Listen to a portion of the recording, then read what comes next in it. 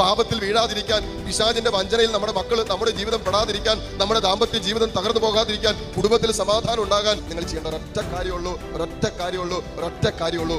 കർണക്കൊന്തയൊക്കെ ചെല്ലുന്ന കണ്ടു കഴിഞ്ഞാൽ നമ്മൾ വിചാരിക്കും കർത്താവ് ഇപ്പോൾ കയറ് കെട്ടി താഴേക്ക് ഒരു പൊക്കി മുകളിലേക്ക് കൊണ്ടുപോകും. അതുപോലെ പ്രാർത്ഥിക്കുന്നവരെ കണ്ടു. പക്ഷെ അവരുടെ ജീവിതമായിട്ട് ഒരു ബന്ധം ഉണ്ടാകുകയില്ല.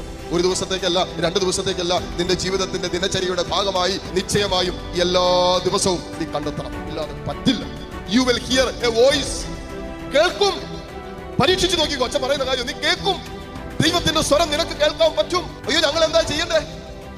ഈ പ്രശ്നത്തിൽ ഞങ്ങൾ എന്ത് തീരുമാനം എടുക്കണ്ടേ? എങ്ങനെയാന്ന്? ഗലാത്തി 5:16 നിങ്ങളോട് ഞാൻ പറയുന്നു, ആത്മാവിന്റെ പ്രേരണയനുസരിച്ച് വ്യാപരിക്കുവിൻ. ജഡമോഹങ്ങളെ ഒരിക്കലും തൃപ്തിപ്പെടുത്തരുത്. നമ്മളോട് പറയാൻ ആഗ്രഹിക്കുന്ന കാര്യം ഗലാത്യ സഭയോട് പൗലോസ്ലീഹ പറഞ്ഞതേ ഉള്ളൂ. പൗലോസ്ലീഹ പറയാണ്, നിങ്ങൾ ആത്മാവിന്റെ പ്രേരണയനുസരിച്ച് ജീവിക്കുവിൻ. എപ്പോഴൊക്കെയാ? പൗലോസ്ലീഹ പറയാം, നമ്മുടെ അടുത്ത് പറയാം, നിങ്ങൾ ആത്മാവിന്റെ പ്രേരണ അനുസരിച്ച് ജീവിക്കും. അതൊരു ചോദ്യം, ആത്മാവിന്റെ പ്രേരണ അനുസരിച്ച് ജീവിക്കാൻ പറ്റോ ഇല്ലയോ? വചനം പറയുകയാണ്, ആത്മാവിന്റെ പറ്റാത്തൊരു കാര്യം വിശുദ്ധ ഗ്രന്ഥത്തിൽ പറയില്ല. അത് ആദ്യം മനസ്സിലാക്കുക. എനിക്കും നിങ്ങൾക്കും സാധ്യമല്ലാത്ത ഒരു കാര്യവും ഈ വിശുദ്ധ ഗ്രന്ഥത്തിൽ ദൈവം എഴുതി ചേർക്കില്ല, ദൈവം പറയില്ല. അതുകൊണ്ടാണ് പൗലോസ്ലീഹയിലൂടെ പറയുന്നത്, നിങ്ങൾ ആത്മാവിന്റെ പ്രേരണ അനുസരിച്ച് മക്കളെ നിങ്ങൾ വ്യാപരിക്കുവിൻ. ഇനി അടുത്ത ചോദ്യം, എപ്പോഴൊക്കെയാണ് നമ്മൾ ആത്മാവിന്റെ പ്രേരണ അനുസരിച്ച് വ്യാപരിക്കേണ്ടത്? എപ്പോഴാണ്? ഭക്ഷണം കഴിക്കുമ്പോഴാ? പിന്നെ എപ്പോഴാ? പള്ളി വരുമ്പോഴാ? പ്രാർത്ഥിക്കുമ്പോഴാ? വചനം കേൾക്കുമ്പോഴാ? ഞായറാഴ്ചത്തെ വിശുദ്ധ കുർബാനയ്ക്ക് വരുമ്പോഴാ? എപ്പോഴാ? പറ. എന്തോ?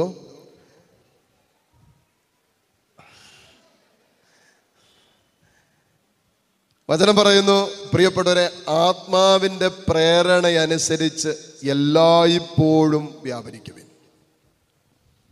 ഇവിടെയാണ് നമ്മുടെയൊക്കെ പ്രശ്നം നിൽക്കുന്നത്. എൻ്റെയും നിങ്ങളുടെയും പ്രശ്നം നിൽക്കുന്നത് ഇവിടെയാണ്. ചില ദിവസങ്ങളിൽ ആത്മാവിന്റെ പ്രേരണ അനുസരിച്ച് ഭയങ്കരമായിട്ട് അങ്ങോട്ട് വ്യാപരിക്കും. അയ്യോ, ഇന്നെന്താണെന്നറിയില്ല, ഒരിക്കലും ഇല്ലാത്തൊരു ബലമുണ്ട്. ഇന്ന് എല്ലാ ദിവസത്തെക്കാളും കൂടുതൽ ഇന്ന് എനിക്ക് പ്രാർത്ഥിക്കാൻ പറ്റി. ഇന്ന് ഈ പ്രശ്നമൊക്കെ കണ്ടിട്ട് വലിയ കുഴപ്പമൊന്നുമില്ല, അതിനൊക്കെ നടുവിലൊക്കെ ഇങ്ങനെ പിടിച്ചു നിൽക്കാൻ പറ്റി. ചില ദിവസങ്ങളിൽ ആത്മാവിന്റെ പ്രേരണ അനുസരിച്ച് ശക്തമായിട്ട് നമ്മൾ വ്യാപരിക്കും. എന്നാൽ അതിന് പിറ്റേ ദിവസം വരുമ്പോൾ ആത്മാവിന്റെ പ്രേരണ പോയിട്ട്, ആത്മാവിന്റെ ഒരു തലോടൽ പോലും ഇല്ലാതെ പൂർണ്ണമായും ജഡത്തിന്റെ വ്യാപാരങ്ങൾക്കും ജഡത്തിന്റെ ഇംഗിതങ്ങൾക്കും ഇഷ്ടങ്ങൾക്കും വിധേയപ്പെട്ട് ജീവിക്കുന്ന ഒരു ജീവിതത്തിന്റെ ബാക്കി പത്രങ്ങളായി പലപ്പോഴും നമ്മുടെ ജീവിതം മാറുന്നുണ്ട്. പ്രിയപ്പെട്ടവരെ, പാപത്തിൽ വീഴാതിരിക്കാൻ, പിശാചിന്റെ വഞ്ചനയിൽ നമ്മുടെ മക്കൾ, നമ്മുടെ ജീവിതം പെടാതിരിക്കാൻ, നമ്മുടെ ദാമ്പത്യ ജീവിതം തകർന്നു പോകാതിരിക്കാൻ, കുടുംബത്തിൽ സമാധാനം ഉണ്ടാകാൻ, ആത്മാവിൽ കൃപ നിറയാൻ, പ്രാർത്ഥനാ ജീവിതം ബലപ്പെടാൻ, വിശുദ്ധ ജീവിതം ബലപ്പെടാൻ എല്ലാം നമ്മൾ ചെയ്യേണ്ട ഒറ്റ കാര്യമുള്ളൂ, ആത്മാവിന്റെ പ്രേരണയനുസരിച്ച് നമ്മൾ വ്യാപരിക്കുക. ഹല്ലേലൂയ. അനേകം വിശുദ്ധ സാക്ഷ്യങ്ങൾ നമ്മുടെ സഭയ്ക്കുള്ളിലുണ്ട്. എത്രയോ വിശുദ്ധര് ജീവിതത്തിന്റെ എല്ലാ നിമിഷങ്ങളിലും, വിശുദ്ധ അൽഫോൻസാമ സഹനത്തിന്റെ നിമിഷങ്ങളിൽ ദൈവാത്മാവിന്റെ സ്വരം മാത്രം കേട്ടവള. വിശുദ്ധ മരിയാകുരേത്തി പാപത്തിന്റെ പ്രലോഭനത്തിന്റെ നടുവിൽ 13 വയസ്സ് പ്രായത്തിലും പാപം ചെയ്യാനുള്ള സകല സാധ്യതകളുടെ നടുവിലും ആത്മാവിന്റെ സ്വരം കേട്ട് പാപത്തെ അതിജീവിച്ച് ശരീരവും ജീവിതവും അതിനുവേണ്ടി ബലിയായി കൊടുത്തവൾ എന്ന് പറഞ്ഞാൽ, എല്ലാ നിമിഷവും ആത്മാവിന്റെ പ്രേരണയാണ് വിശുദ്ധരെ, രക്തസാക്ഷികളെ നയിച്ചുകൊണ്ടിരുന്നത്. സ്വരമെടുത്ത് പറഞ്ഞ ഹല്ലേലൂയ, ഹല്ലേലൂയ.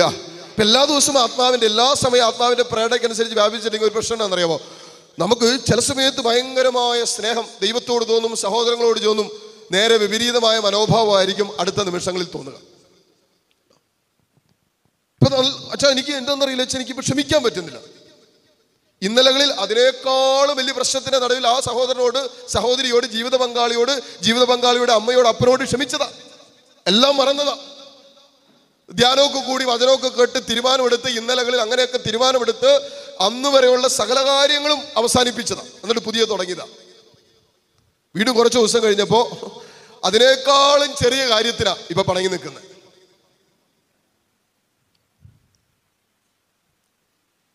ഹല്ലേലൂയ. അതുകൊണ്ട് പൗലോസ്ലീഹ പറയുന്നത് ശ്രദ്ധിക്കണം. നമ്മുടെ ആത്മീയ ജീവിതത്തെ, പ്രാർത്ഥനാ ജീവിതത്തെ ബലപ്പെടുത്താൻ ആഗ്രഹിക്കുന്നുണ്ടെങ്കിൽ, കുടുംബത്തിൽ സമാധാനവും സ്വസ്ഥതയും ആഗ്രഹിക്കുന്നുണ്ടെങ്കിൽ, പ്രിയപ്പെട്ടവരെ ചെയ്യേണ്ട ഒരൊറ്റ കാര്യമുള്ളൂ. ഒരാളെങ്കിലും, ഞാൻ എപ്പോഴും പറയാറുള്ള കാര്യമാണ്, ഒരാളെങ്കിലും നമ്മുടെ കുടുംബത്തിൽ ആത്മാവിൻ്റെ പ്രേരണയനുസരിച്ച് പരിശുദ്ധാത്മാവിന് വിധേയപ്പെട്ട് ജീവിക്കുന്ന ഒരു ദൈവ പൈതലെങ്കിലും കുടുംബത്തിലുണ്ടാകണം. ഇല്ലെങ്കിൽ എങ്ങനെ കുടുംബം ദൈവാത്മാവിൻ്റെ സ്വരം കേൾക്കും? എങ്ങനെ നിങ്ങളുടെ കുടുംബത്തിന് ദൈവത്തെക്കുറിച്ചുള്ള ദൈവികമായ പദ്ധതികൾ മനസ്സിലാക്കാൻ പറ്റും? പരിശുദ്ധാത്മാവിൻ്റെ പ്രേരണയും ദൈവിക ജ്ഞാനവും ഇല്ലാതെ എങ്ങനെ നീ ദൈവഹിതം അറിയും? കുടുംബമായിട്ടിരുന്ന് ചർച്ച ചെയ്തുകൊണ്ടിരിക്കുക, ഒരു തീരുമാനമെടുക്കണം. ഇത് ചർച്ചയ്ക്ക് ശേഷമുള്ള തീരുമാനമോ ഇത് ദൈവഹിതമാണോ എന്ന് എങ്ങനെ അറിയും? എല്ലാവരുടെയും പ്രശ്നം അതല്ലേ. ഫോൺ വിളിക്കുന്ന സകലമായ ആൾക്കാരും ചോദിക്കുന്ന ചോദ്യം ഇതാ: അച്ഛാ, ഞാൻ IELTS 5 പ്രാവശ്യം എഴുതി തോറ്റുപോയി, അച്ഛനൊന്ന് പ്രാർത്ഥിച്ചിട്ട് പറയാവോ, ഇത് ദൈവഹിതമാണോ, ഇത് തുടരണോ, അതോ നിർത്തിയിട്ട് വേറെ വല്ലതിനും പോണോ? അതുകൊണ്ടാണ് ജ്ഞാനത്തിന്റെ പുസ്തകം 9-ാം അധ്യായം അതിന്റെ 17-ാമത്തെ വചനത്തിൽ എഴുതി വെച്ചിട്ടുണ്ട്: ദൈവമേ, അങ്ങ് സ്വർഗത്തിൽ നിന്നും ഉന്നതത്തിൽ നിന്നും ജ്ഞാനത്തെയും അങ്ങയുടെ പരിശുദ്ധാത്മാവിനെയും നൽകിയില്ലെങ്കിൽ എങ്ങനെ ഞങ്ങൾ നിന്റെ ഹിതമറിയും? ഞങ്ങൾ എങ്ങനെ ദൈവമേ നിന്റെ ഹിതമറിയും? ഈ നിമിഷം, ഈ മണിക്കൂറിൽ എന്നെക്കുറിച്ച്, എൻ്റെ കുടുംബത്തെക്കുറിച്ച്, എൻ്റെ മക്കളെക്കുറിച്ച്, എൻ്റെ ഭാവിയെക്കുറിച്ച്, എൻ്റെ നാളെയെക്കുറിച്ച്, എൻ്റെ ആത്മീയ ജീവിതത്തെക്കുറിച്ച്, എൻ്റെ വിശുദ്ധ ജീവിതത്തെക്കുറിച്ച്, എൻ്റെ പ്രാർത്ഥനാ ജീവിതത്തെക്കുറിച്ചുള്ള ഹിതം ദൈവമേ ഞാൻ എങ്ങനെ അറിയും? സ്വർഗത്തിൽ നിന്നും നിന്റെ പരിശുദ്ധാത്മാവിനെയും ജ്ഞാനത്തെയും നീ നൽകിയില്ലെങ്കിൽ ദൈവമേ നിന്റെ ഹിതം എങ്ങനെ അറിയും? ഹല്ലേലൂയ. ശ്രമത്തിൽ പറ ഹല്ലേലൂയ, ഹല്ലേലൂയ. ഈ കുടുംബത്തിൽ ചിലപ്പോൾ 5 പേരുണ്ടെങ്കിൽ 4 പേരും ജഡത്തിന്റെ പ്രേരണ അനുസരിച്ച് തന്നെയായിരിക്കും വ്യാപരിക്കുന്നത്. പോട്ടെ, നമ്മൾ അവരെ കുറ്റപ്പെടുത്താൻ പോകരുത്. ജീവിതത്തിന്റെ വ്യത്യസ്തമായ സാഹചര്യങ്ങളും അനുഭവങ്ങളുമാണ് ജഡത്തിന്റെ പ്രേരണയ്ക്ക് വശംവദരാകാൻ ചിലരെ പ്രേരിപ്പിക്കുന്നത്. അതുകൊണ്ട് നമ്മൾ അവരെ കുറ്റപ്പെടുത്തരുത്, മറിച്ച് അവർക്ക് വേണ്ടി നമ്മൾ പ്രാർത്ഥിക്കണം. 1. 2, നമ്മൾ ആത്മാവിന്റെ പ്രേരണ അനുസരിച്ച് വ്യാപരിക്കുന്നവരായി ആദ്യം മാറണം. അത് വളരെ പ്രധാനപ്പെട്ട. ഹല്ലേലൂയ.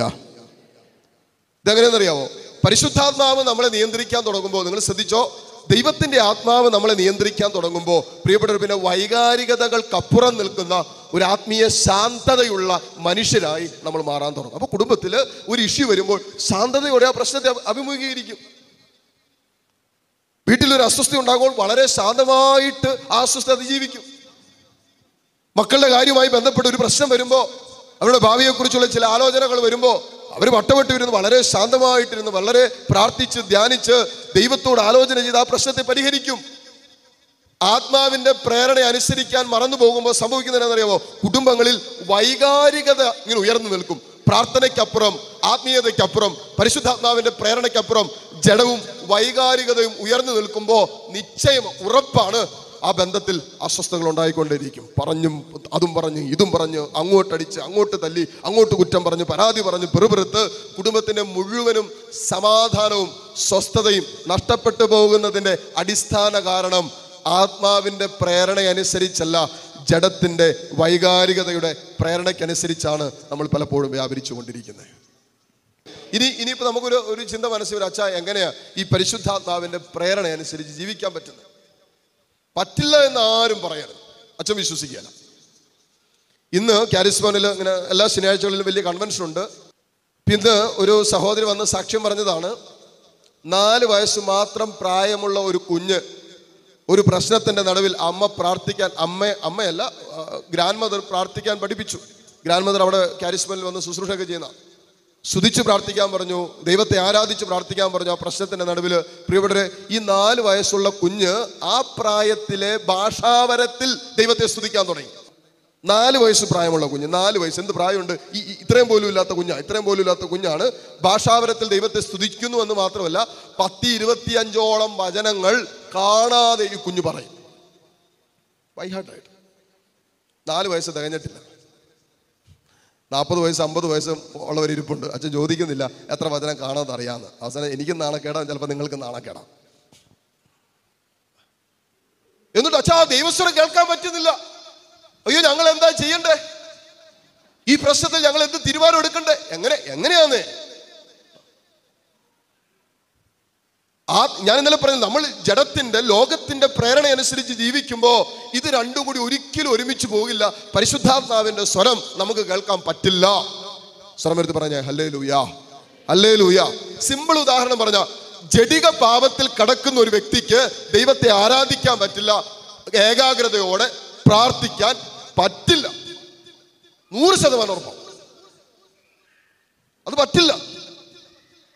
പിന്നെ നമ്മൾ ചെയ്തുകൊണ്ടിരിക്കുന്ന കാര്യങ്ങളൊക്കെ നമ്മൾ പ്രാർത്ഥിക്കുന്നുണ്ടെന്ന് തോന്നുന്നതേ ഉള്ളൂ. ഒരു ദൈവാനുഭവം കിട്ടുമെന്ന് അച്ഛന് തോന്നുന്നില്ല. സ്വയംഭോഗത്തിലും സ്വവർഗരതിയിലും വ്യഭിചാരം, മ്ലേച്ഛതയിലും ദാമ്പത്യ അവിശ്വസ്തതകളിലും അതുപോലുള്ള പാപത്തിൽ കുടുങ്ങിക്കിടക്കുന്ന മദ്യത്തിലും ലഹരിയിലും കഞ്ചാവിലൊക്കെ ആ ജഡത്തിന്റെ ജഡികതയുടെ ആ പാപത്തിൽ കട്ടപ്പെട്ട് കിടക്കുന്ന ഒരു ദൈവ പൈതലിന് പ്രാർത്ഥനയിൽ ഒരു ദൈവാനുഭവം ഉണ്ടാകുന്നു എന്ന് പറഞ്ഞാൽ വിശ്വസിക്കാൻ മാത്രം മണ്ടനല്ല അച്ഛൻ. കാരണം വചനം പറയുന്നു, ആത്മാവിന്റെ പ്രേരണയനുസരിച്ച് ജീവിക്കുന്നവനെയാണ് ദൈവസ്വരം കേൾക്കാൻ പറ്റുന്നത്. ഹല്ലേലൂയ. അതുകൊണ്ട് ഇല്ലേ, പിള്ളേരൊക്കെ വിളിച്ചു നോക്കിയേ, ഞായറാഴ്ചത്തെ കുർബാനയ്ക്ക് പോലും പോകാൻ താല്പര്യമില്ല പിള്ളേർക്ക്. ഞായറാഴ്ചത്തെ കുർബാനയ്ക്ക് പോലും വിളിക്കണം. 8 മണിക്കാലത്തെ കുർബാനയാണെങ്കിൽ 6 മണി മുതലേ എടാ എഴുന്നേക്കടാ, എടാ എഴുന്നേക്കടേ, എടി എഴുന്നേറ്റ് പോടി. 10 വട്ടം വിളിച്ചാൽ ഇതൊന്നും അതിനിടെ ഇറങ്ങില്ല. ആകെ കുർബാനയ്ക്ക് പോകുന്നത് ഞായറാഴ്ച, ആകെ കുർബാനയ്ക്ക് പോകുന്നത് ആഴ്ചയിൽ ഒരു ദിവസം ഞായറാഴ്ച. അതിനു പോലും ഒരു താല്പര്യമില്ലാതെയാണ് നമ്മുടെ മക്കൾ പോകുന്നത്. അതിനൊറ്റ കാരണമേ ഉള്ളൂ, എവിടെയോ ആത്മാവിന്റെ പ്രേരണയനുസരിച്ച് വ്യാപരിക്കാൻ നമ്മുടെ മക്കൾക്കോ നമുക്കോ പറ്റാതെ പോകുന്നത് കൊണ്ടാണ് ആത്മീയ ജീവിതം ഭാരമുള്ളതായി, വിശുദ്ധ ജീവിതം, പ്രാർത്ഥനാ ജീവിതം ഭാരമുള്ളതായി മാറുന്നത്. പൗലോസിലേ പറയുന്നില്ല, കൊരിന്തോസ്യർക്ക് എഴുതിയ ലേഖനത്തിൽ പറയുന്നില്ല, നിങ്ങൾ ആത്മാവിന്റെ വരദാനങ്ങൾക്ക് വേണ്ടി ദാഹിക്കുവിൻ. ആത്മാവിന്റെ വരദാനങ്ങളോ, അതെന്നതാ അച്ഛാ? പരിശുദ്ധാത്മാവിന് വേണ്ടി ദാഹിക്കുവിൻ.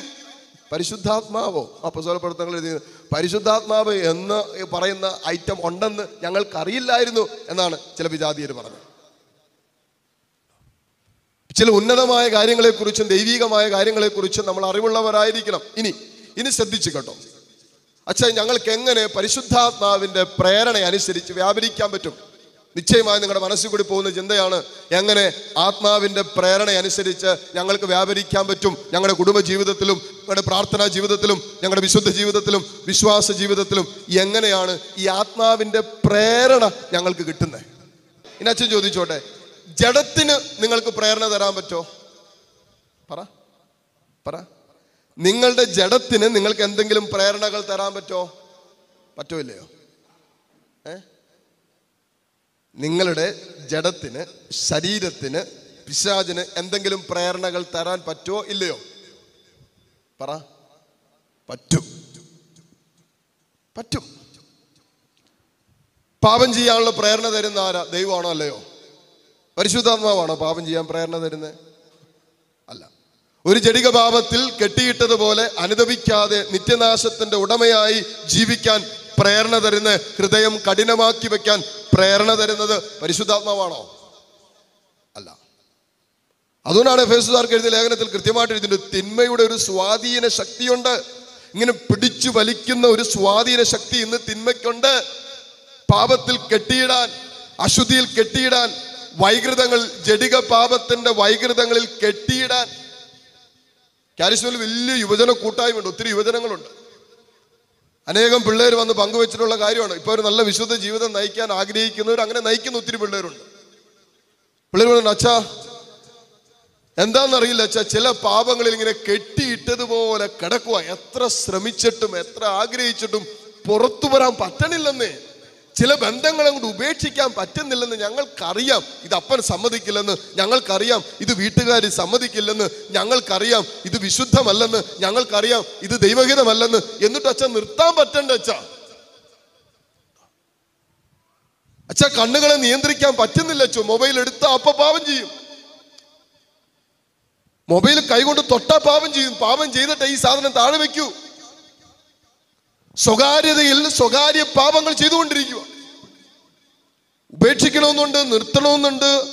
ഇത് വിശുദ്ധിക്കും ദാമ്പത്യ വിശ്വസ്തതയ്ക്കും ചേരാത്തതാണെന്നറിയാം, ഈ ഫോൺ കോൾ ബന്ധങ്ങളും അല്ലാത്തതുമായ ബന്ധങ്ങളും. പക്ഷേ അച്ഛാ നിർത്താൻ പറ്റണില്ല. സ്വരമെടുത്ത് പറഞ്ഞ ഹല്ലേലൂയ, ഹല്ലേലൂയ. അപ്പൊ തിന്മയ്ക്കൊരു പ്രേരണ തരാൻ നമുക്ക് പറ്റും. തിന്മയ്ക്ക് നമ്മളെ തിന്മയായിട്ടുള്ളതിലേക്ക് പ്രേരണ തരാൻ പറ്റും.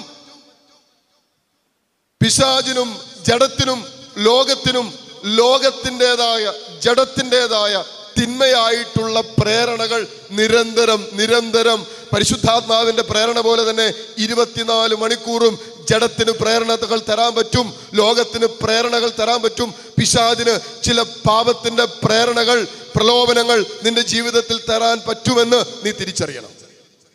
അങ്ങനെ തിരിച്ചറിയാൻ പറ്റിയ ഒരു കാര്യം കൂടി മനസ്സിലാക്കാൻ പറ്റും, പരിശുദ്ധാത്മാവിനും നമ്മുടെ ജീവിതത്തിൽ പ്രേരണകൾ നിരന്തരം തരാൻ പറ്റും. സർവ്വത്തിൽ പറ ആമേൻ. ഉറക്കെ പറഞ്ഞേ ആമേൻ, ആമേൻ.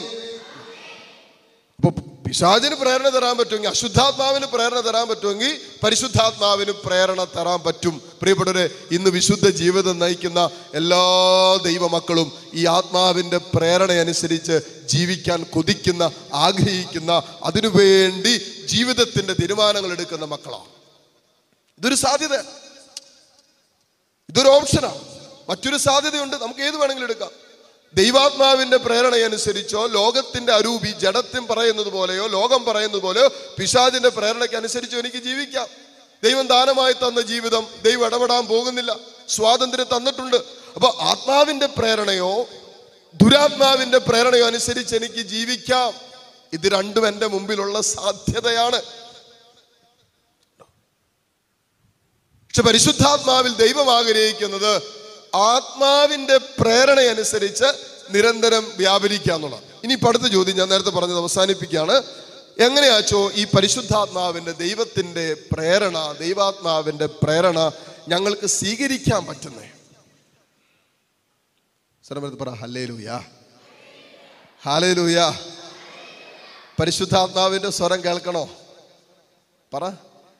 ആത്മാവ് നമ്മളോട് സംസാരിക്കുന്നത് കേൾക്കണോ? വേണോ? വേണമെങ്കിൽ പറയുള്ളൂ. വേണോ വേണ്ടയോ?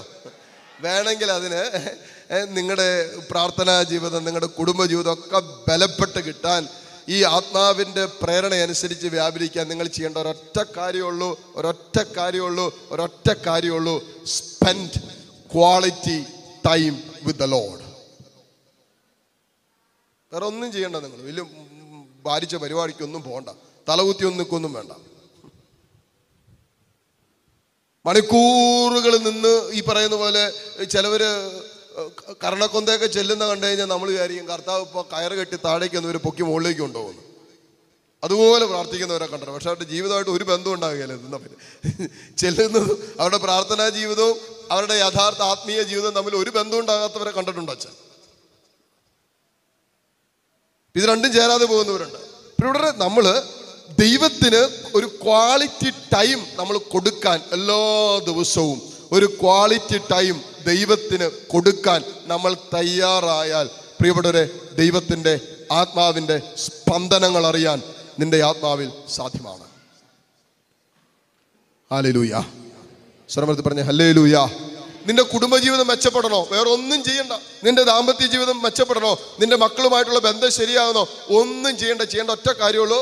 Spend quality time with your spouse. നിന്റെ ജീവിത പങ്കാളിയുമായിട്ട് ഏറ്റവും ബെസ്റ്റ് ടൈം, നല്ല സമയം ചെലവഴിക്ക്. നോക്ക്,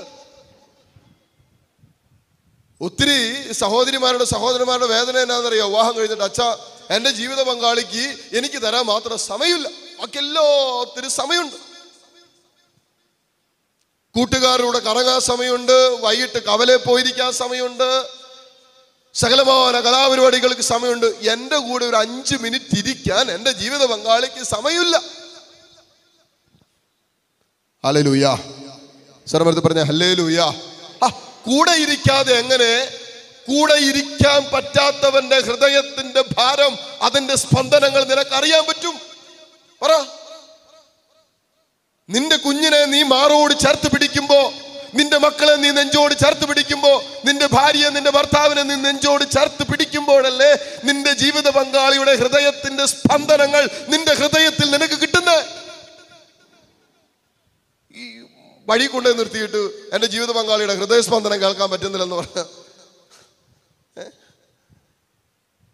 ഹല്ലേലൂയ. സ്വരമെടുത്ത് പറഞ്ഞ ഹല്ലേലൂയ. ഹല്ലേലൂയ. നമ്മൾ സമയം കണ്ടെത്തണമെന്നേ. തമ്പുരാന് കൊടുക്കാൻ ഈ സന്ധ്യാപ്രാർത്ഥനയുടെ കാര്യമൊന്നുമല്ല അച്ഛൻ പറഞ്ഞുകൊണ്ടിരിക്കുന്നത്. എല്ലാവരും കൂടി ഒരുമിച്ചുള്ള പ്രാർത്ഥനയുടെ കാര്യമൊന്നുമല്ല ഞാൻ പറയുന്നത്. നമ്മൾ ഒരു വ്യക്തിയുടെ കൂടെ ആയിരിക്കാൻ നല്ല സമയം ചെലവഴിക്കുമ്പോൾ പ്രിയപ്പെട്ടവരെ, അവരെ ശ്രവിക്കാനാണ് നമ്മൾ സമയം കൊടുക്കേണ്ടത്, പറയാനല്ല. ഞാൻ ഓർക്കുകയാണ്, കാരിസ് ഭവനിൽ എനിക്കൊന്നൊരു 60-65 വയസ്സ് പ്രായമെങ്കിൽ അതിനപ്പുറം ഉണ്ടെങ്കിലേ ഉള്ളൂ. ഒരു സഹോദരൻ, പുള്ളി അമേരിക്കയിൽ സെറ്റിലാണ്, ഭാര്യ അവിടെയാണ്.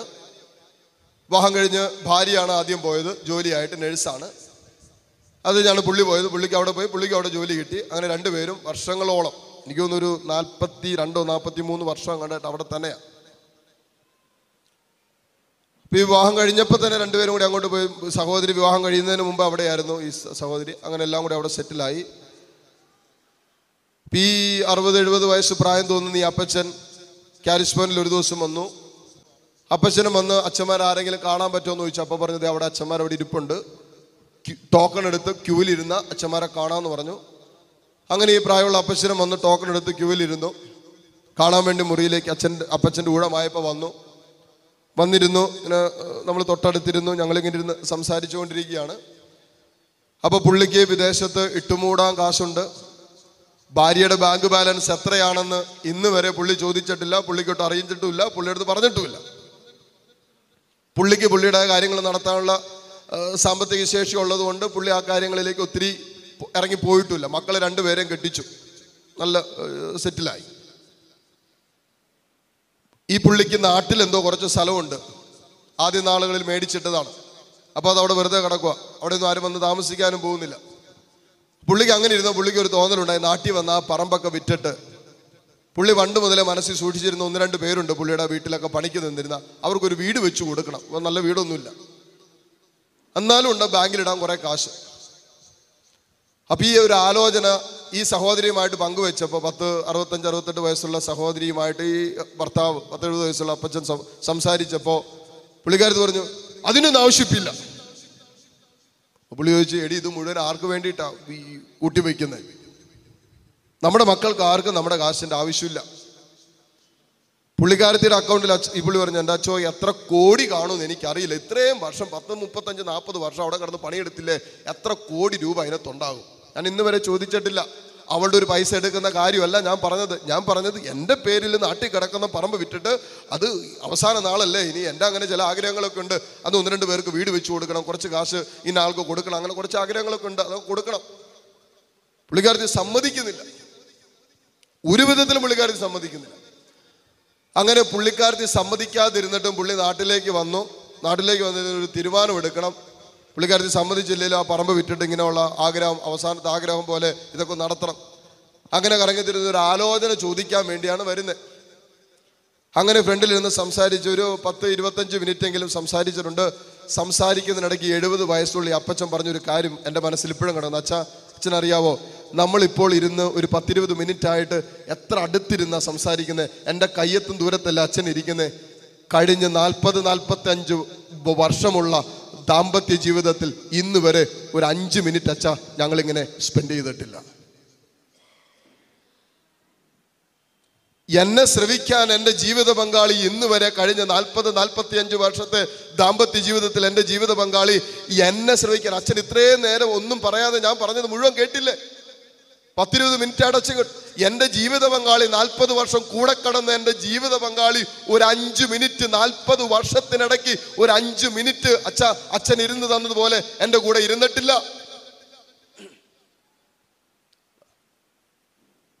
പിന്നെ എങ്ങനെ ജീവിത പങ്കാളിയുടെ ആഗ്രഹങ്ങൾ അറിയാൻ പറ്റും? ജീവിത പങ്കാളിയുടെ ഹൃദയത്തിൻ്റെ സ്പന്ദനം അറിയാൻ പറ്റും. ജീവിത പങ്കാളിയുടെ വൈകാരികമായ കുറവുകൾ അറിയാൻ പറ്റും. അവരാഗ്രഹിക്കുന്നതെന്ന് മനസ്സിലാക്കാൻ എങ്ങനെ പറ്റും? കൂടെ ഇരിക്കാതെ എങ്ങനെ പറ്റും? അത് വേറെ വഴികളൊന്നുമില്ല. നമ്മൾ വിചാരിക്കുന്ന വേറെ ഒരു ഷോർട്ട് കട്ടും ഇല്ല. ഒരൊറ്റ വഴിയേ ഉള്ളൂ. ദൈവത്തിൻ്റെ ഹൃദയത്തിൻ്റെ സ്പന്ദനം അറിയണോ? ദൈവത്തിന് ക്വാളിറ്റി ടൈം, നല്ല സമയം എല്ലാ ദിവസവും മാറ്റിവെക്കണം. ഒരു ദിവസത്തേക്കല്ല, 2 ദിവസത്തേക്കല്ല, നിന്റെ ജീവിതത്തിൻ്റെ ദിനചര്യയുടെ ഭാഗമായി ദൈവത്തിന് നല്ല സമയം മാറ്റിവെക്കണം. അതുകൊണ്ടല്ലേ കർത്താവ് പറഞ്ഞില്ലേ, മർത്താ നീ ഒത്തിരി കാര്യങ്ങളെ കുറിച്ച് ഇങ്ങനെ ഓടി നടക്കുക, ആകുലപ്പെട്ട് നടക്കുക. എന്തെല്ലാം കാര്യങ്ങളാണ് നീ ചെയ്തുകൊണ്ടിരിക്കുന്നത്? മക്കൾക്ക് വേണ്ടി ഓടുന്നു, ജീവിത പങ്കാളിക്ക് വേണ്ടി ഓടുന്നു, കുടുംബത്തിന് വേണ്ടി ഓടുന്നു, കാശുണ്ടാക്കാൻ ഓടുന്നു, ഇങ്ങനെ കടന്ന് നെട്ടോട്ട് ഓടിക്കൊണ്ടിരിക്കില്ല. കുറെ നാളായില്ലേ ഈ ഓട്ടം തുടങ്ങിയിട്ട്? കർത്താവ് പറഞ്ഞു, മറിയം നല്ല ഭാഗം തെരഞ്ഞെടുത്തു. Mary has chosen the better part. Mariyam നല്ല ഭാഗം തെരഞ്ഞെടുത്തു. എന്നതാ? കർത്താവിന്റെ കാൽപാദത്തെങ്കിൽ ഇരുന്നിട്ട് കർത്താവ് പറയുന്നത് അവൾ കേട്ടു. അപ്പൊ കർത്താവിന്റെ ഹൃദയത്തിന്റെ ഭാരം, ഭാവന, ഇഷ്ടങ്ങള്, അനിഷ്ടങ്ങളെല്ലാം മനസ്സിലാക്കാൻ ഒരു ദൈവ പൈതലിന് സാധിക്കും. ഹല്ലേലൂയ. സ്വരമെടുത്ത് പറ, ഹല്ലേലൂയ, ഹല്ലേലൂയ. ഇന്ന് നമ്മുടെ പിള്ളേരൊക്കെ, ഒത്തിരി പിള്ളേര് മാതാപിതാക്കൾ അറിയാതെയും അറിഞ്ഞൊക്കെ വഴിതെറ്റി പോകുന്നുണ്ട്. അതിൻ്റെ ഭാരവും വേദനയിൽ കഴിയുന്ന ഒത്തിരി മാതാപിതാക്കളെ കഴിഞ്ഞ നാളുകളിലോ ഈ ദിവസങ്ങളിലൊക്കെ ഒത്തിരി കാണുന്നുണ്ട്. പല കുട്ടികളെയും ക്യാരിസ്മോനിൽ കൊണ്ടുവന്ന് ഇരുന്ന് സംസാരിക്കാൻ തുടങ്ങുമ്പോൾ ഈ പിള്ളേര് അവസാനം ഒരു കൺക്ലൂഷൻ പോലെ പറഞ്ഞു വെക്കുന്ന കാര്യം എന്താണെന്നറിയാവോ? എൻ്റെ അപ്പന് എൻ്റെ കൂടെ ഇരിക്കാൻ സമയമില്ല, എൻ്റെ അമ്മയ്ക്ക് എൻ്റെ കൂടെ ഇരിക്കാൻ സമയമില്ല. അപ്പൻ എപ്പോഴും ജോലി തിരക്കാം. അപ്പൻ 24 മണിക്കൂറും ജോലി തിരക്കാം. അമ്മയ്ക്ക് അമ്മയുടേതായ പരിപാടികളുണ്ട്. കുറച്ചു നേരം സീരിയൽ കാണും, കുറച്ചു നേരം മൊബൈൽ കുത്തും, കുറച്ചു നേരം ആരെങ്കിലും വിളിക്കും. ബാക്കിയുള്ള സമയം അമ്മ അടുക്കളയില്ല. എൻ്റെ കാര്യം മാത്രം ആർക്കും കേൾക്കണ്ട. സ്കൂളിൽ വിട്ട് വന്നിട്ട് ഈ പെങ്കൊച്ച് അമ്മയുടെ അടുത്ത് വന്നിട്ട് എന്തോ കാര്യം പറയാൻ ശ്രമിച്ചോ, നിനക്ക് വേറെ പണിയൊന്നുമില്ല, നീ പോയിരുന്നു പഠിക്ക്. ഈ തൊട്ടതും പിടിച്ചതും കാര്യങ്ങളൊക്കെ വന്നിട്ട് ഈ കിടന്ന് വിളമ്പേണ്ട കാര്യമുണ്ടോ? പിന്നെ കുഞ്ഞ് എവിടെ പോയി പറയും?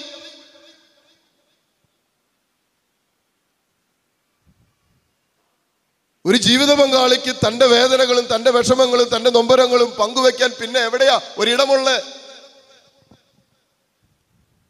അത് കിട്ടാതെയാകുമ്പോൾ, അത് കൊടുക്കാതെയാകുമ്പോൾ, പ്രിയപ്പെട്ടവരെ, ജീവിത പങ്കാളിയുടെ കൂടെ എത്ര വർഷം വസിച്ചെന്ന് പറഞ്ഞാലും, എത്ര നാൾ നീ കർത്താവിൻ്റെ ആലയത്തിൽ വന്ന് ദൈവത്തിൻ്റെ വചനം കേട്ടെന്ന് പറഞ്ഞാലും, എത്ര നാൾ കർത്താവിനെ വിശുദ്ധ കുർബാനയിൽ സ്വീകരിച്ചെന്ന് പറഞ്ഞാലും, എത്ര വർഷങ്ങൾ നീ കുമ്പസാരിച്ചെന്ന് പറഞ്ഞാലും, കർത്താവിൻ്റെ ഹൃദയത്തിൻ്റെ സ്പന്ദനങ്ങൾ അറിയണമെങ്കിൽ, അവൻ്റെ ആത്മാവിൻ്റെ ഇംഗിതങ്ങൾ മനസ്സിലാക്കണമെങ്കിൽ, അവൻ്റെ ഹൃദയത്തോട് നിന്റെ ഹൃദയത്തെ ചേർത്ത് വെക്കാനുള്ള കൃത്യമായ നല്ല സമയം, ക്വാളിറ്റി സമയം നിന്റെ ജീവിതത്തിൽ നിശ്ചയമായും എല്ലാ ദിവസവും നീ കണ്ടെത്തണം. ഇല്ലാതെ പറ്റില്ല.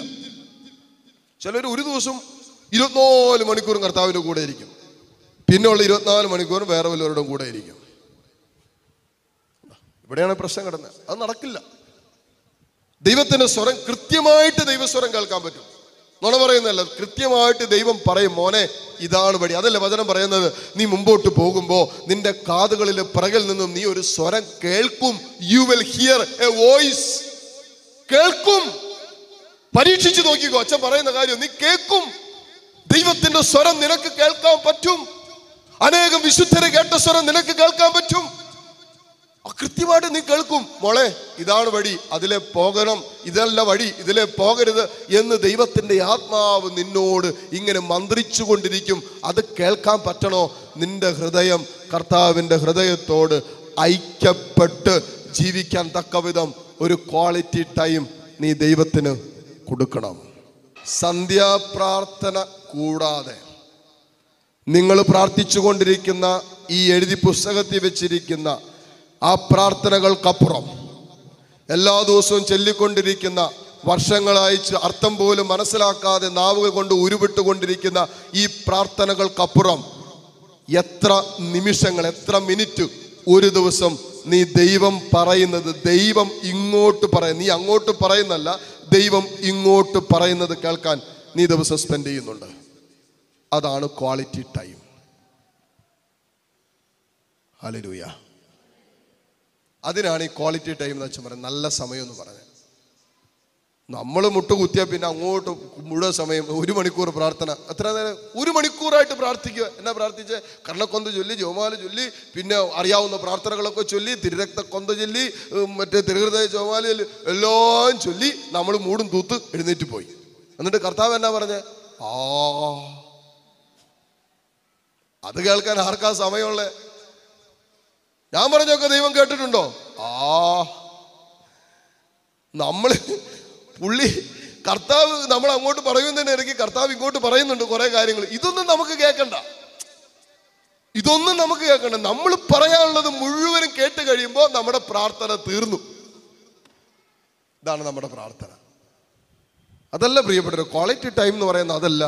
നീ ആരുടെയൊക്കെ കൂടെ വസിക്കുന്നുണ്ടോ അവരുടെ മനസ്സിന്റെ വേദനയും അവരുടെ ജീവിതത്തിന്റെ ഭാരവും അവരുടെ ഹൃദയത്തിന്റെ നൊമ്പരങ്ങളും അവർ പറയാതെ തന്നെ നിനക്കറിയാനും അനുഭവിക്കാനും പറ്റുന്ന ഒരു ഹൃദയത്തിന്റെ ഭാവമാണ് ഈ പറയുന്ന പരിശുദ്ധാത്മാവിന്റെ പ്രേരണ.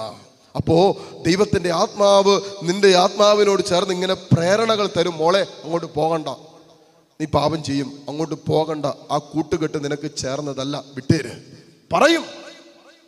നീ അവിടെ പോയി ഇരിക്കരുത്, വീഴാനുള്ള സാധ്യത കൂടുതലാ. ആത്മാവ് പറയും. സ്വരമെടുത്ത് പറഞ്ഞ ഹല്ലേലൂയ, ഹല്ലേലൂയ. പരിശുദ്ധാത്മാവ് പറയുന്നേ, നീ ക്ഷമിക്ക്, നീ വിട്ടുകൊടുക്ക്, വേണ്ട, നീ അങ്ങോട്ട് ക്ഷമിക്ക്.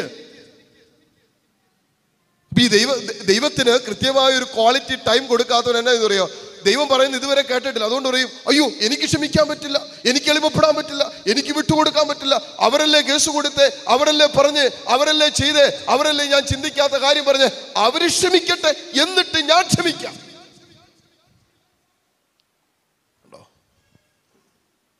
ഇത് ആത്മാവിന്റെ സ്വരമൊന്നുമല്ല, ഇത് നമ്മുടെ വൈകാരികതയെ പുറത്തു വരുന്നത്. അതൊന്നും പരിശുദ്ധാത്മാവിന്റെ സ്വരമൊന്നുമല്ല. ആത്മാവ് എപ്പോഴും പറയും നീ ക്ഷമിക്ക. പരിശുദ്ധാത്മാവ് എപ്പോഴും പറയും, ആത്മാവ് നിറയുമ്പോൾ എപ്പോഴും പറയും നീ ക്ഷമിക്ക, വേദനിപ്പിച്ചവരെ നീ വിട്ടുകൊടുക്ക്, നീ പോട്ടേന്ന് വെക്ക്, അതിൽ നിനക്ക് എന്ത് നഷ്ടമുണ്ടായാലും നീ വിട്ടേര്. അതല്ല ഈശോ ആത്മാവിൽ നിറഞ്ഞിട്ട് രക്തം ശരീരത്തിൽ നിന്നും ഇറ്റിറ്റ് വാർന്നിഴങ്ങുമ്പോൾ ഈശോ പറഞ്ഞൊരൊറ്റ കാര്യമുള്ളൂ, കുരിശി കിടന്നിട്ട് അപ്പാ ഇവർ ചെയ്യുന്നത് അറിയുന്നില്ല, ഇവരോട് ക്ഷമിക്കണമേ. ഇതാണ് ആത്മാവിന്റെ പ്രേരണ അനുസരിച്ച് വ്യാപരിക്കുക എന്ന് പറഞ്ഞതിൻ്റെ അർത്ഥം. അതിസഹനത്തിന്റെ നീറുന്ന ജീവിതത്തിന്റെ പ്രശ്നത്തിലാണെങ്കിലും, രക്തം വാർന്നൊഴുകുന്ന നിമിഷങ്ങളിലാണെങ്കിലും, രക്തം നിന്റെ ശരീരത്തിൽ നിന്നും ഇറ്റിറ്റ് വീഴുമ്പോഴാണെങ്കിലും അവിടെയും നീ കേൾക്കുന്നത് ആത്മാവിന്റെ സ്വരമാണ്, പരിശുദ്ധാത്മാവിന്റെ ശബ്ദമാണ്. ഒരു കാര്യം ശ്രദ്ധിച്ചോ, ഇവിടെ ഇത്രയും പിള്ളേരും യുവജനങ്ങളൊക്കെ ഉള്ളത്, സ്വന്തം അപ്പനെയും അമ്മയെയും ബഹുമാനിക്കാനും അനുസരിക്കാനും പറ്റാത്ത രീതിയിലുള്ള സകലവിധത്തിലുള്ള പെരുമാറ്റത്തിൻ്റെയും പിന്നിലുള്ള പ്രേരണ പരിശുദ്ധാത്മാവിൻ്റേത് അല്ല. കാരണം വചനത്തിന് വിപരീതമായിട്ട് പരിശുദ്ധാത്മാവ് പറയില്ല. ഈ വിശുദ്ധ ഗ്രന്ഥത്തിൽ ദൈവം പറഞ്ഞു വെച്ചിരിക്കുന്നത് വിപരീതമായിട്ട് പരിശുദ്ധാത്മാവിന് ഒരിക്കലും പറയാൻ പറ്റില്ല. അതുകൊണ്ടല്ല വിശുദ്ധ ഗ്രന്ഥത്തിന് വിപരീതം പരിശുദ്ധാത്മാവ് പോകില്ല. അതുകൊണ്ടാണ് വചനം പറയുന്നത്, പ്രഭാഷകന്റെ പുസ്തകം 3-ാം അധ്യായത്തിൽ നിന്റെ അപ്പനെയും നിന്റെ അമ്മയെയും ബഹുമാനിക്കണമെന്നാണ് ആദിയിലെ ഉള്ള നിയമം, അതാണ് കർത്താവിന്റെ ഹിതം. ഹല്ലേലൂയ. തെസ്സലോനിക്കാർക്ക് എഴുതിയ ലേഖനം 1:4-3 മുതലുള്ള വചനങ്ങൾ വായിച്ചാൽ അവിടെ എഴുതി വെച്ചിട്ടുണ്ട്, നിന്റെ വിശുദ്ധീകരണമാണ് ദൈവം ആഗ്രഹിക്കുന്നത്, അഭിലഷിക്കുന്നത്. അതിന് വിപരീതം പറയാൻ പരിശുദ്ധാത്മാവിന് പറ്റില്ല. ഈ വിശുദ്ധ ഗ്രന്ഥത്തിൽ പറയാത്തത് പരിശുദ്ധാത്മാവ് പ്രേരണയായിട്ട് തരില്ല. അപ്പനെ അനുസരിക്കാൻ പറ്റില്ല, അമ്മയെ അനുസരിക്കാൻ പറ്റില്ല, എന്നിട്ട് നമ്മൾ 100 കൂട്ടം ന്യായീകരണം പറയും. അതോ അച്ഛൻ അറിയാവോ എങ്ങനെ ഈ തന്തനനുസരിക്കുന്നത്, എങ്ങനെ ഈ തള്ളനനുസരിക്കുന്നത്? ചില പിള്ളേർ ചോദിക്കുന്നത്, അച്ഛൻ പറയും എങ്ങനെ ഇങ്ങനെ പറയും, എങ്ങനെ ഈ തന്തനനുസരിക്കും അച്ഛൻ പറ. അപ്പൊ നിനക്ക് എന്നെ അനുസരിച്ചാൽ എന്നാ കുഴപ്പം? ഒന്നിൽ നിന്റെ അപ്പനല്ലേ, നിനക്ക് ജന്മം നൽകിയ അപ്പനല്ലേ, നിനക്ക് ജന്മം നൽകിയ അമ്മയല്ലേ. അപ്പൊ അവര് പറയും ഇതൊക്കെ എവിടെ പോയി പറഞ്ഞാൽ മതി എന്ന്, അവിടെ ഇരുന്ന് ഈ പറയുന്നേ. ഹല്ലേലൂയ.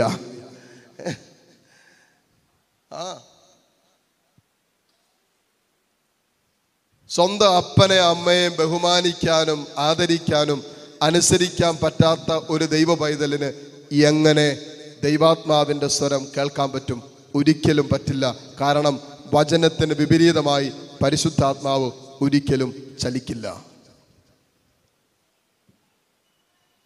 സ്വന്തം അപ്പൻ, അത് രോഗിയായിക്കൊള്ളട്ടെ, പ്രായമായിക്കൊള്ളട്ടെ, അത് ജീവിത പങ്കാളിയുടെ അപ്പനോ അമ്മയായിക്കൊള്ളട്ടെ, ആരുമായിക്കൊള്ളട്ടെ, സ്വന്തം മാതാപിതാക്കളെ സ്നേഹിക്കാനും ബഹുമാനിക്കാനും പറ്റാത്ത ഒരു ആത്മീയ മനുഷ്യന് പരിശുദ്ധാത്മാവിന്റെ പ്രേരണ സ്വീകരിക്കുക അസാധ്യമാണ്, പറ്റില്ല. നിങ്ങൾ മുട്ടുകുത്തിക്കോ, മണിക്കൂറുകൾ പ്രാർത്ഥിച്ചോ, അതൊന്നും ഇവിടെ വിഷയമല്ല പ്രിയപ്പെട്ടവരെ. തമ്പുരാൻ നോക്ക് നമ്മുടെ ആത്മാവിലേക്ക്. ഹൃദയം പരിശോധിക്കുന്നവനാണ് ദൈവം. നിന്റെ അപ്പനോട് ക്ഷമിച്ചിട്ട് വർഷങ്ങളായി, അപ്പനോട് മിണ്ടിയിട്ട് നാളായി, കൂടപ്പിറപ്പിനെ മാറ്റി നിർത്തിയിട്ട് വർഷങ്ങളായി, സ്വന്തം അയൽവാസികളുമായിട്ട് മതിലിങ്ങനെ കെട്ടിപ്പൊക്കിയുക മിണ്ടിയിട്ട് നാളുകളായി. എന്നിട്ട് നമ്മൾ ദൈവത്തിന്റെ മുമ്പിൽ വന്ന് മുട്ടുകുത്തുന്നു, പ്രാർത്ഥിക്കുന്നു, എല്ലാവിധ ആത്മീയ കലാപരിപാടികൾക്ക് നിൽക്കുന്നു. പക്ഷേ വചനം പറയുന്നു, ഹൃദയം പരിശോധിക്കുന്ന കർത്താവ്, നിന്റെ ഹൃദയത്തിന്റെ ഇംഗിതങ്ങൾ അറിയുന്ന ദൈവത്തിന് അത് കാണാൻ പറ്റില്ലേ? ഇപ്പൊ എങ്ങനെ നിനക്ക് ആത്മാവിന്റെ പ്രേരണ കിട്ടും? കാരണം ഇത് വചനത്തിന് നേരെ വിപരീതമാണ്. വചനത്തിന് വിപരീതമായി നിന്റെ ജീവിതത്തിന്റെ പ്രവൃത്തികൾ നിൽക്കുമ്പോൾ പരിശുദ്ധാത്മാവിന്റെ സ്വരം കേൾക്കാൻ മക്കളെ പറ്റില്ല. ഡെഫിനിറ്റ് സാധ്യമല്ല. നമ്മൾ ആദ്യം നമ്മുടെ ജീവിതത്തെ പരിശോധിക്കണം. അത് വചനത്തിന് അധിഷ്ഠിതമായാണോ എൻ്റെ ജീവിതം ഇപ്പോൾ പോയിക്കൊണ്ടിരിക്കുന്നത്? എൻ്റെ വിശുദ്ധ ജീവിതം വചനത്തിന് ചേർന്നാണോ? എൻ്റെ പ്രാർത്ഥനാ ജീവിതം വചനത്തിന് ചേർന്നാണോ? എൻ്റെ ബന്ധങ്ങൾ ദൈവവചനത്തിന് ചേർന്നാണോ? എൻ്റെ ബിസിനസ് മേഖലകൾ ദൈവവചനം പറയുന്നത് പോലെയാണോ? എൻ്റെ ദാമ്പത്യ ജീവിതം ദൈവവചനത്തിന് ചേർന്നാണോ? എൻ്റെ മാതൃകാ ജീവിതം ദൈവവചനത്തിന് ചേർന്നാണോ എന്ന് നമ്മൾ പരിശോധിക്കുമ്പോൾ അത് വചനത്തിന് ചേർന്നതാണെങ്കിൽ പിന്നെ നീ തമ്പുരാന്റെ കൂടെ ഇരുന്നാൽ നിന്റെ കാതുകളിൽ കൃത്യതയോടെ ദൈവത്തിന്റെ ആത്മാവ് സംസാരിക്കും. വചനം പറയുന്നു, നമ്മുടെ ദൈവം സംസാരിക്കുന്ന ദൈവമാണ്. ഹല്ലേലൂയ. പണ്ട് പൂർവ്വപിതാക്കന്മാരിലൂടെ സംസാരിച്ച ദൈവം അവസാന കാലങ്ങളിൽ സ്വന്തം പുത്രനിലൂടെ സംസാരിച്ചു. ഇപ്പോൾ അവന്റെ പരിശുദ്ധാത്മാവിലൂടെ അതേ ദൈവം നമ്മളോട് സംസാരിച്ചു കൊണ്ടിരിക്കുന്നു. ദൈവം സംസാരിക്കുമ്പോൾ കേൾക്കണമെങ്കിൽ നമ്മളിൽ ദൈവാത്മാവിന്റെ പ്രേരണ അനുസരിച്ച് വ്യാപരിക്കുന്നവരായി നമ്മൾ മാറണം. ജഡത്തിന്റെ വ്യാപാരങ്ങളും ജഡത്തിന്റെ പ്രേരണയ്ക്ക് മാത്രം വശംവദനായി ജീവിക്കുന്ന ഒരു ദൈവ പൈതലിന് ഒരിക്കലും ഒരു ആത്മീയ മനുഷ്യനാകാനോ ആത്മാവിന്റെ പ്രേരണ അനുസരിച്ച് വിശുദ്ധിക്ക് പ്രതിഫലമുണ്ടെന്ന് മനസ്സിലാക്കി വിശുദ്ധിക്ക് വേണ്ടി ജീവിതം മാറ്റിവെക്കാൻ, വിശുദ്ധ ജീവിതത്തിന് വേണ്ടി ആഗ്രഹിക്കാൻ, വിശുദ്ധ ജീവിതത്തിന് വേണ്ടി വില കൊടുക്കാൻ പറ്റില്ല.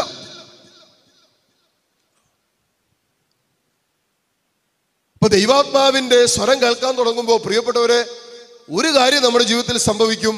ഈ ലോകത്തിൻ്റെതായ പലതിനോടും നമ്മൾ ബോധപൂർവം വിട പറയാൻ തുടങ്ങും. ഇതൊന്നും വലിയ കാര്യമല്ലെന്ന് മനസ്സിലാക്കാൻ പറ്റും. ഇതൊക്കെ ഇത്രേ ഉള്ളൂ എന്ന് മനസ്സിലാക്കാൻ പറ്റും. ഇതൊക്കെ പോയാൽ ഇത്രേ പോവുള്ളൂ എന്ന് മനസ്സിലാക്കാൻ പറ്റും. ഇതൊക്കെ ഓടിയാ ഒന്നോരോടും. ഈ പ്രശ്നം പോയാൽ എവിടെയും വരെ ഉണ്ടാകും എന്ന് മനസ്സിലാക്കാൻ ആത്മാവ് പ്രേരണ തരും. നിങ്ങളുടെ സെമിത്തേരി എവിടെയാ? അമേരിക്കയിലാണോ? എവിടെയാണെങ്കിലും ഓടി അവിടെയും വരെ ഓടും. ഇത് ആത്മാവ് പ്രേരണ തരും. മോനെ, നീ ഓടിയാൽ, നീ ക്ഷമിക്കാതിരുന്നാൽ, നീ സ്നേഹിക്കാതിരുന്നാൽ, നീ വിശുദ്ധ ജീവിതം നയിക്കാതിരുന്നാൽ, നീ നിന്റെ ഇഷ്ടപ്രകാരം അഹങ്കാരത്തോടെ ദൈവത്തെ മാറ്റി നിർത്തി ജീവിച്ച നീ എവിടെയും വരെ ഓടും. അവിടെയും വരെ അവിടെ നീ ദൈവത്തെ കണ്ടുമുട്ടേണ്ടി വരും. ഇന്നോളം ജീവിതത്തിൽ നീ കാണണ്ട എന്ന് കരുതിയവൻ, നിന്റെ കൺമുമ്പിൽ നിന്ന് നീ മാറ്റി നിർത്തിയവനെ വെളിപാടിന്റെ പുസ്തകം 1-ാം അധ്യായം 7-ാം വചനത്തിൽ പറഞ്ഞു വെച്ചിട്ടുണ്ട്. അവനെ കുത്തിമുറിവേൽപ്പിച്ചവനും അവനെ പ്രതി മാറത്തടിച്ച് കരഞ്ഞവനും അവനെ ഇങ്ങനെ മുഖാഭിമുഖം കാണുന്ന ഒരു ദിവസമുണ്ട്. ഇത് ഈ ആത്മാവാണ് ഈ പ്രേരണ തരുന്നത്. കാരണം എന്താ? ആത്മാവ് എന്നും ജീവിക്കുന്നതായതുകൊണ്ട് ആത്മാവ് ഈ ലോക ജീവിതത്തിന്റെ മാത്രമല്ല, ഈ ലോക ജീവിതത്തിന് അപ്പുറമുള്ള കാര്യങ്ങളെ കുറിച്ചും പരിശുദ്ധാത്മാവ് നിന്റെ കാതുകളിൽ സംസാരിക്കും. Praise the Lord. ഹല്ലേലൂയ. ജഡത്തിന് അത് പറ്റില്ല. ജഡത്തിന് ഈ ലോകത്തിന്റെ കാര്യം മാത്രമേ സംസാരിക്കാൻ പറ്റൂ. തിന്നോ, കുടിച്ചോ, മതിച്ചോ, ഇഷ്ടമുള്ളതുപോലെ ജീവിച്ചോ, എല്ലാം ഇവിടം കൊണ്ടങ്ങോട്ട് തീരും, എല്ലാം ഇവിടെ വെച്ച് അവസാനിക്കും, ഇതിനപ്പുറം ഒന്നുമില്ല.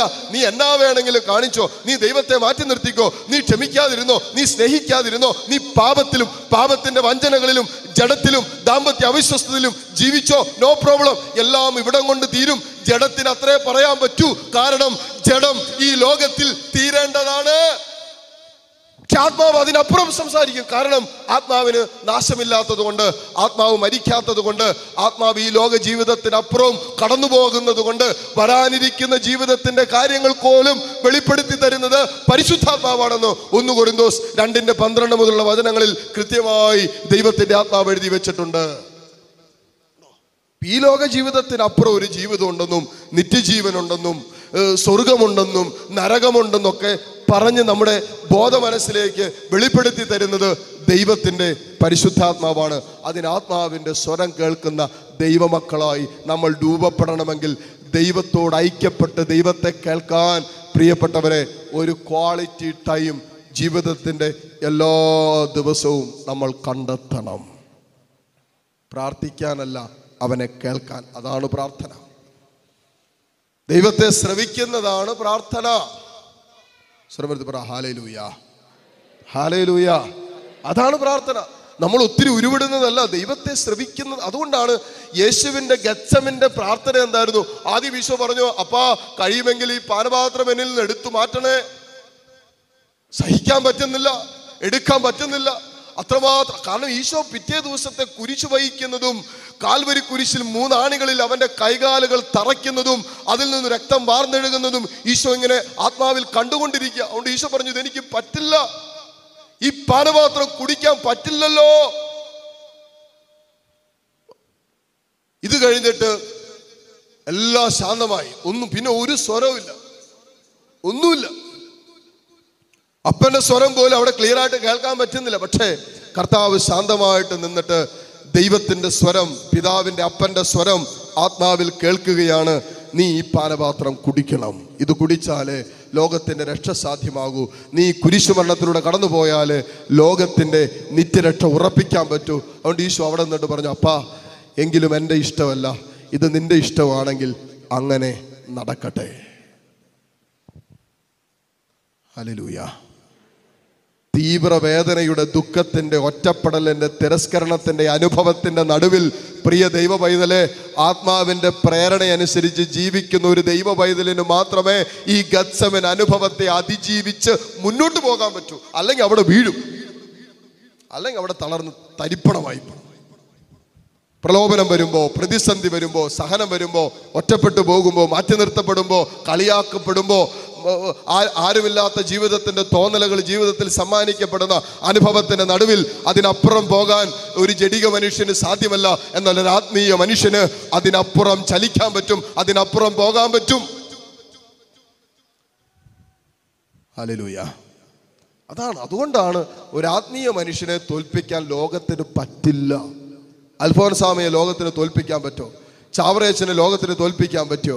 മരിയാകുര്യത്തിയെ ലോകത്തിന് തോൽപ്പിക്കാൻ പറ്റുമോ? വിശുദ്ധ അന്തോണീസിനെ ലോകത്തിന് തോൽപ്പിക്കാൻ പറ്റുമോ? വിശുദ്ധ അസീസിയെ ലോകത്തിന് തോൽപ്പിക്കാൻ പറ്റുമോ? പറ്റിയില്ല, അത് പറ്റില്ല. കാരണം ലോകത്തിന്റെ മനുഷ്യരല്ല.